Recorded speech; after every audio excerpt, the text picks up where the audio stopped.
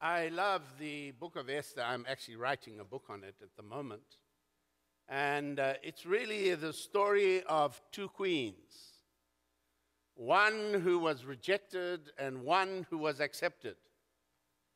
And in chapter 1 and verse 19, we read this testimony of Vashti, the husband of King Ahasuerus.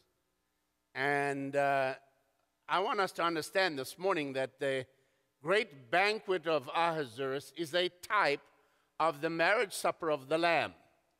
And in the midst of this great banquet, the king sends for his bride because above everything in his kingdom, all the gold and the silver and the magnificence of what he has, his armies and his generals and his commanders, there's one person that is outstanding far and above all of them, and that's his bride. Amen? And so he says, he sends seven, that number of God. He just doesn't send anybody. He sends his 7 chamberlains to request Vashti, his bride, to come and stand beside him in the midst of this great banquet. And his order is for her to put on the crown and her royal robes and come and appear to be his complement. Amen. Have we got that? You know, I think so many spouses are fighting each other as to who is going to rise up and be the head and don't push me down and don't silence me and don't quench me and so on and so forth. No, we are meant to complement. And we are meant to complement our bridegroom, who is the Lord Jesus Christ. And so Vashti, the queen, put on your royal robes, put on the regalia of your authority. That's what I want us to understand. He's not calling this queen to come and make a spectacle of her. He's calling her to come and stand beside him as his greatest treasure. And if we stop to think this morning about what God has done in sending the Holy Spirit, you know, I'm so tired of the way the church treats this third glorious person of God who has been a slave on the earth for 2,000 years, doing what? First of all, finding us, yeah? And then shaping us into being the bride that is fit to stand beside Christ. So when the Holy Spirit comes into your life and he starts knocking you about, yeah, and sometimes it's not pleasant, just know that he's shaping you to stand next to Christ. He's shaping you to be the complement of Christ. He's shaping you to be the person that can shine for the Lord in the midst of no matter what the crisis is, no matter what the situation is. And what do we want to do? We want to hide in our little rabbit warren, yeah, don't we? How many people in this crisis that we're facing? I don't think America has faced a crisis like this, yes? And what do we want to do? We want to hide away, crawl into my little hole, disappear. No. This is our time to shine for Jesus. This is our time to stand out, yeah, as the bride of Christ, as the complement of Christ, amen, and say, I am here for his glory. That's what we are purposed to do, everybody. We are here to shine for his glory. Amen? And we really need to do that. So here's Vashti. 7 chamberlains come to call her, come and be in the presence of the king. He wants to show off his greatest treasure to the whole kingdom. You see, because we don't have so much self-worth, do we? We have a low self-worth. Who am I? How many times do you hear people say that? Who am I? The moment that I hear somebody say, who am I? I'm just nothing. Well, then you'll always remain nothing. Yeah? No. I am the glorious, victorious, overcoming, conquering bride of Christ. Amen? I don't see myself as nothing. I see myself as being transformed by the power of God, yeah? Gloriously gifted, anointed for Him, for His purpose, for His glory. Amen? And He has redeemed us. It's, we sing these songs about salvation, and that's all good and well, but that's not where we're meant to tabernacle. He saved us for a purpose. And the purpose that He saved us, beloved, is that we should be overcomers and conquerors, more than conquerors. We have been seated in Christ in heavenly places to do what? To rule and reign now. To rule and reign over my circumstances. To rule and reign over my situation. To rule and reign over the people around me. To rule and reign over my family. Amen? You know, how many people do you know are living in fear? Come on. Yeah, but fear is a spirit. And the Bible says perfect love casts out all fear. And we have authority. Oh, so my friend, you are under fear. I'm laying my hands on you right now. In the name of Jesus Christ, spirit of fear, depart. Why are you all looking at me like I came from Africa? Yeah. We have that authority, but we don't exercise it. We say to people, oh, shame, shame, shame, shame. No. Lay hands on them. Pray for them. Exercise the authority that God has given you to be His bride and to shine for His glory. Amen? So, Vashti, the queen, refuses to come at the commandment of the king. And so verse 19 says, let her royal estate be taken away and given to another that is better than she. How many people have sat in the body of Christ for years and years and years and have never risen up to be who God wants them to be, and you wonder why you don't have that royal estate? You wonder why somebody else, some younger person or some newly saved person seems to be rising up and taking a place of authority. They say, who are you? Who are you? Who am I? I'm the bride of Christ. I'm the beautiful, wonderful, victorious, conquering bride of the Lord Jesus Christ. And nobody's going to silence me. Nobody's going to put me down. Yes, there are battles. Yes, there are fights. Yes, we've got to know who we are. And we've got to rise up to be who Christ wants us to be. And who does Christ want us to be? He wants us to be like Him as He is now, everybody. He's not the Christ of the cross. He's not the Christ of the resurrection. He's the Christ of the ascension, who is seated at the right hand of the majesty on high, and He carried me with Him to that place to rule and reign over all circumstance and situation now for His glory, for His glory. Yeah? I know that there are many believers who want the rapture to come and take us all away. God bless you if you think that. I wish it's going to happen for your sake, but it isn't. So what's going to happen? When Jesus Christ comes back as King of Kings and Lord of Lords, and you really need to buy my book, The Triumphant King Returns. It will give you a perspective on the second coming of Christ that you've probably never had, and I can tell you it's accurate. Amen? When Jesus Christ comes back and we get caught up to meet Him in the air, and that's what the Bible says. Amen? So if you want to rapture, God bless you, but it's not going to happen. We're going to see the Antichrist. We're going to see all the things that are written in the book of Revelation.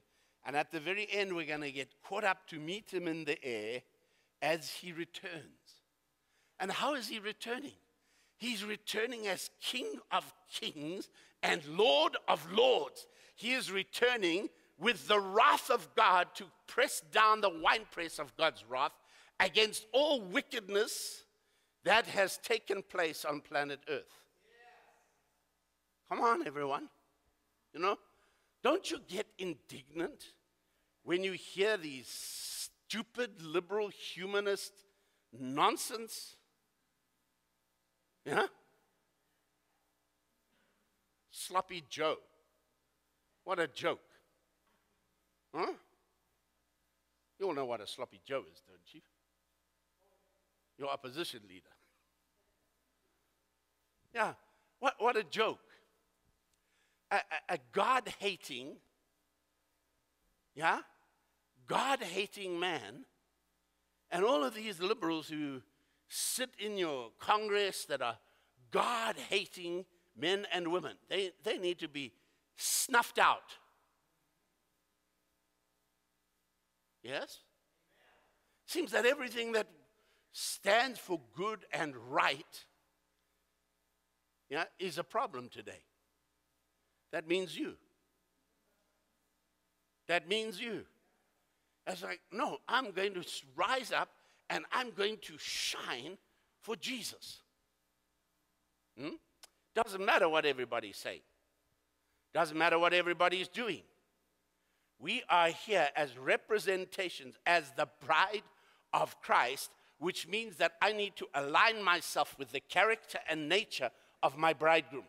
I need to be like my bridegroom. I don't need a wimpy Jesus. Amen? I need a conquering, overcoming, powerful, victorious Jesus as he really is. You know, the problem with the church is we've represented Jesus as a mamby-pamby to the world. Oh, love me, love my sin. Amen? Instead of this victorious.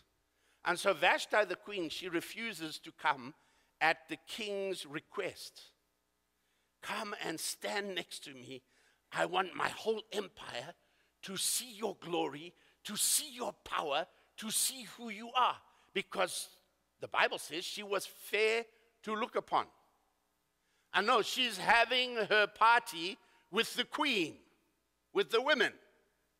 And beloved, how many times when the Holy Spirit of God comes, he wants our instant attention, and what are we doing? We're partying. We're having our little get-together. And the Holy Spirit moves upon us and he says, draw aside, come to me now. No, I'm too busy. I'm too busy partying with the women, partying with the others. If there's anything that has become entertainment, it's the church. I hate the entertainment mentality of the church. We are needing a people that are glorious and powerful and strong, who are going out to the battle to fight the fight for the glory of God. Hallelujah. You know, my grandfather was at one of the famous battles in World War I. It was the Battle of Mons, and where all the trenches were. And the Germans had utterly defeated the British. My grandfather was not a spiritual man. He was not born again. But they had a chaplain of his unit that really loved the Lord. And so the following day, the British knew that they were going to be utterly defeated by the Germans. And so this chaplain called everybody together, and he prayed, and he asked God to intervene as only God could, and as God had done many times in the Word of God.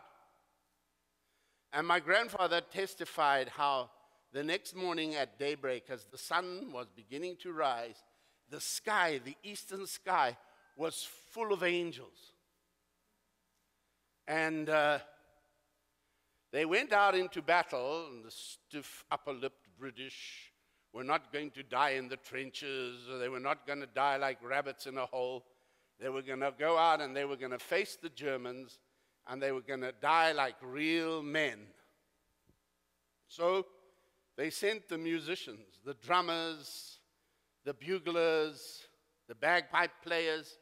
They sent them ahead, and this ragtag British army followed behind to fight the Germans, and a total miracle, just as has happened in the Word of God, a total miracle took place, and the Germans were defeated by this ragtag British army. That's God. That's God, everybody. It's like, I'm going to rise up. I'm not going to sit here. You know, it reminds me of those lepers, those 4 lepers. Sit we here to die? What have we got to lose? If we go to the camp of the Syrians, at least we may get food and we may survive. Yeah? But if we sit here, we're surely going to die.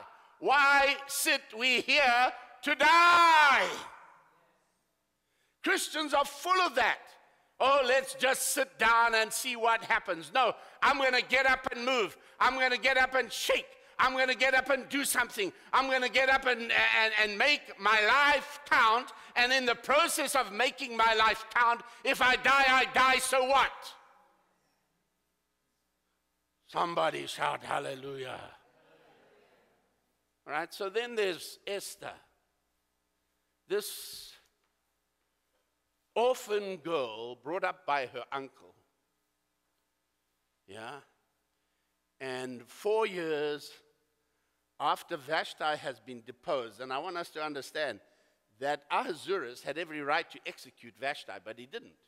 He banishes her. And 4 years later, when Esther comes into his royal chambers, she finds such delight in the eyes of the king that he picks up the crown and he puts it on her head and tells her she's now the queen. Think about that. Think about that. That we come into the presence of God, and what are we here to do? We're here to worship him. We're here to adore him. We're here to magnify and exalt him. How many of you husbands, wives, wake your spouse up at 2 o'clock in the morning and say, honey, I love you. So don't be stupid. I'm sleeping. No, I love you. You're the best thing that happened to me. You know, that's all it takes. What are you going to do in the morning when you wake up and you remember, wow, my husband or my wife told me how much they loved me in the middle of the night? Dream on, Pastor. That's going to go with you the whole day. That's going to infuse you, isn't it? It's going to do something inside of you. And think about this as you get up in the middle of the night, instead of grumbling and complaining, you know, wow, God, I love you. Jesus, you're the best thing that ever happened to me. You're my wonderful bridegroom. Amen? Imagine what that does in the heart of the Lord Jesus Christ, and what benefit and blessing it is to us, because when we start to tell him how magnificent he is, how glorious he is, how wonderful, what a bridegroom you are, Lord. I want to be like you. Prophet Isaiah says, in that day, which day is he talking about? The day we're living in. In that day, 7 women. Now that doesn't mean 7 literal women. 7 is the number of God. It's the bride of Christ. 7 women. The bride of Christ will take hold of the bridegroom and say, I will work my works, I will eat my food, but there's only one thing that I desire, to be known by your name, to be called by your name. Amen? Isn't that a true picture of the bride? You know, we are supposed to give up our identity and take on the identity of the bridegroom. Now women don't even want to change their names. But we are being changed by the power of the Holy Spirit, this wonderful, dynamic third person of God. We are being changed from glory to glory, glory to glory, to the image of Christ. So when Jesus Christ returns, how is he going to return? The mamby-pamby Savior of the world. No, he's coming back as King of Kings and Lord of Lords. He's coming back as the great majesty. He's coming back full of glory. Hallelujah. And that's the kind of bride that Christ is looking for. That's the kind of bride that God wants for his son. Somebody that can stand next to the bridegroom and compliment him. Hallelujah. Wow. Doesn't that get you stirred up? It sure gets me stirred up. It's like, Lord, I want to step out into the world and make my life to really count for you. You know, we have a school of 800 in Malawi. School just started recently again, and of course the government came in, and you got to put up all the placards and the COVID-19 nonsense and whatever. No mask, no entry. So everybody that enters the school, I said, what are you wearing a mask for? Because your sign says so. Yeah, take it off.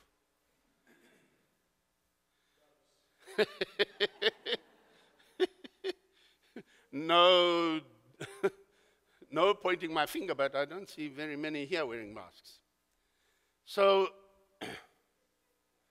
I want us to listen to this. So I said, when the government came in and started to tell us we had to put up all these placards and, billboards and you name it, about how social distancing and the whole bang shoot that you got here, I said, we are not, we've got to put it up, we put it up.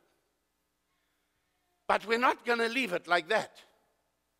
I want everybody that reads these placards and billboards and whatever else to know that there's a God that is bigger than all of this. So I had one of my staff members go to town and have printed, beautifully done, laminated, Psalm 91. Psalm 91. He that abides under the shadow of the Almighty.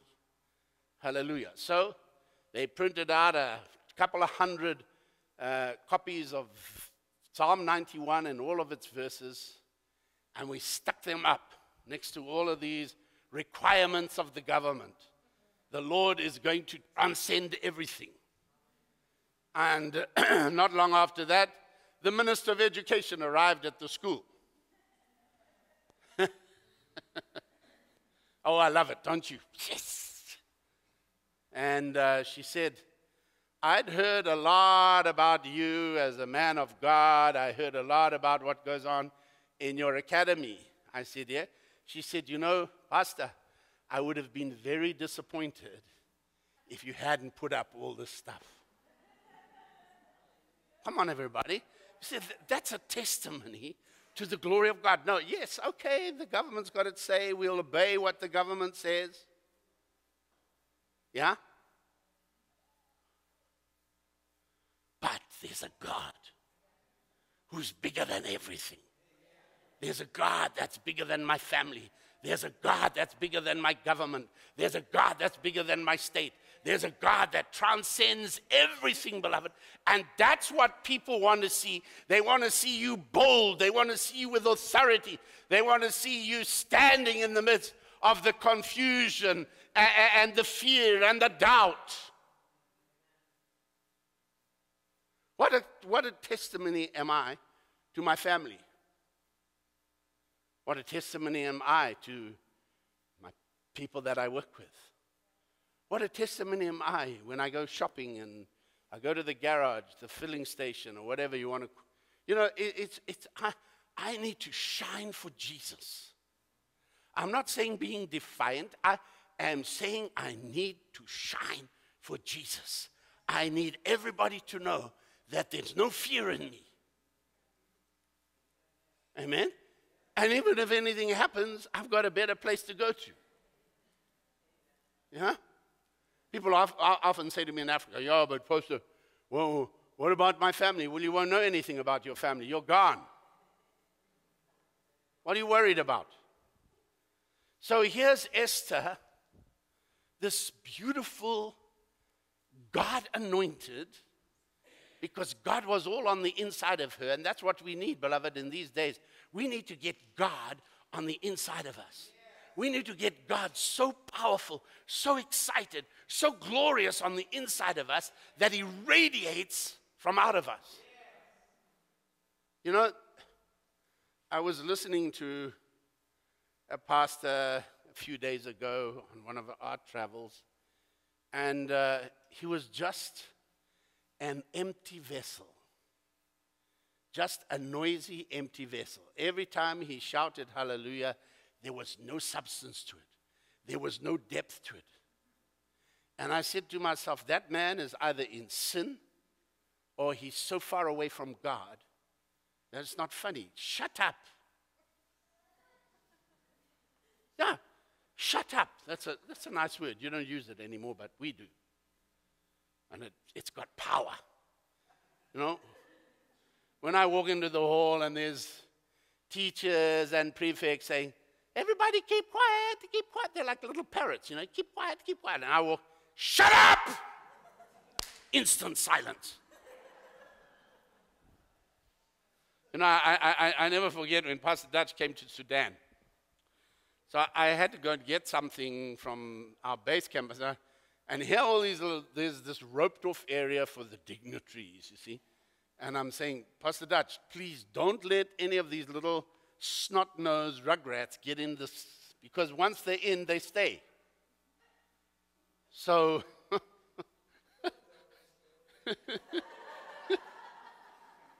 so off I go. Don't worry, everything's under control. So off I go, and I come back, and there's about 100 little kids inside this roped-off area. And Pastor Dutch is grabbing them by the arm and trying to shoo them out. Come on, out now. I said, Dutch, let me show you how you do it. I walked over to the nearest tree, broke off a branch, marched out, all of you, out. They were gone.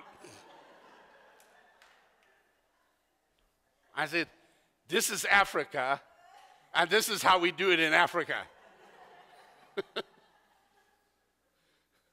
And this is, but you know what? We have socialized ourselves and socialized one another into a certain way of behavior that is not biblical. That is not biblical at all. You know, I can't wait for the Antichrist system to be confronted by Jesus Christ, the coming King. Oh my goodness, the fear. And what I love about Esther, this woman who's full of God on the inside, radiates God on the outside, she is not going to be put down. Yes? And when the king, who was busy preparing for a great war against the Greeks and hasn't sent for his wife because he's so wrapped up in preparing for this war for a month, yeah, she says, no, fast with me. 3 days, 3 nights, no eating, no drinking, and then I'll go into the presence of the king, and if I perish, I perish. Whoa, that's a great attitude. If I perish, I perish. Yeah? But after 3 days of fasting, that anointing, that beauty, that majesty all over her. So when she comes into the presence of the king, and there's Haman obviously wanting to execute her and some of his men, and the king holds out the golden scepter. No, she's acceptable to me. She's acceptable to me. And beloved, that should be our design, that the Lord, as it were, holds out his golden scepter to us. You're acceptable to me because the beauty of Christ in you, the beauty of Christ all over you, just draws you to me. Hallelujah. And that's what we should be aiming for in our lives. That God, I'm shining for you. I'm here for your glory. I'm here for your authority and your power. And what I love about Esther, and I want you to hear this loud and clear. You know, the king offers her 3 separate times he offers her to the half of my kingdom. Yes, you're my complement. What would you have, Queen Esther? To the half of my kingdom. And the book of Ephesians tells us that God has an inheritance in us as much as we have an inheritance in him. Come on. What's God's inheritance in you? What has God got in you? We love to talk about, what I have in Christ, who I am in Christ. But God has an inheritance in you. What is that inheritance? We should be conquering, overcoming, powerful, glorious, victorious vessels for the Almighty King. That should be the inheritance that he finds in me, the complement of his bridegroom. And Esther said, no, I'm not interested in half the kingdom. Why? Why would she be? She already has it. She already has it. This is a great love story, the book of Esther. It's one of the great love stories of the Bible, and yet we haven't seen it. We don't see it. Because all we can see in the book of Esther is the salvation of the Jews. And so, when Haman is exposed, and the king realizes, because he hasn't realized up to this point that his wife is a Jewess, that she's going to be executed together with all the Jews in the kingdom. Yeah? No, I'm going to stand for what is right. And so she has she has Haman hanged on his own gallows.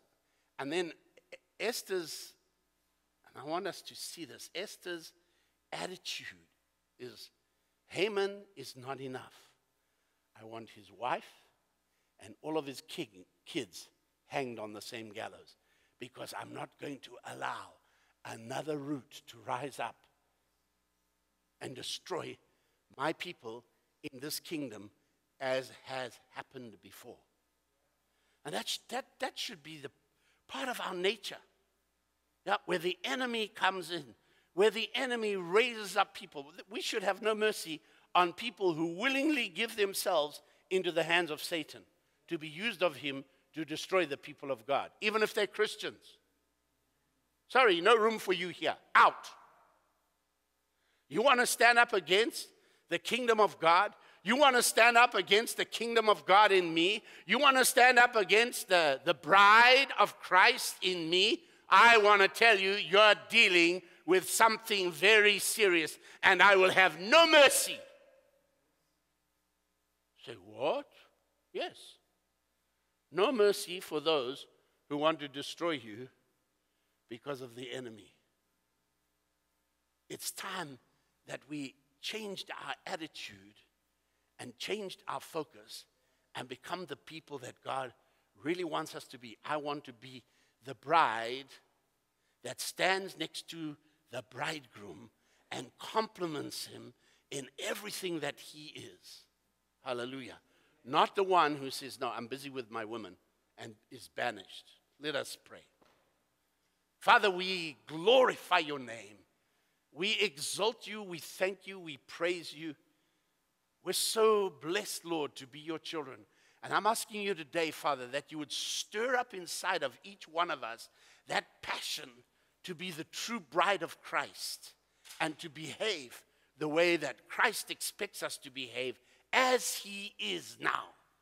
So are we in this world. Father, I need to know how Jesus is so that I can be his complement for your glory.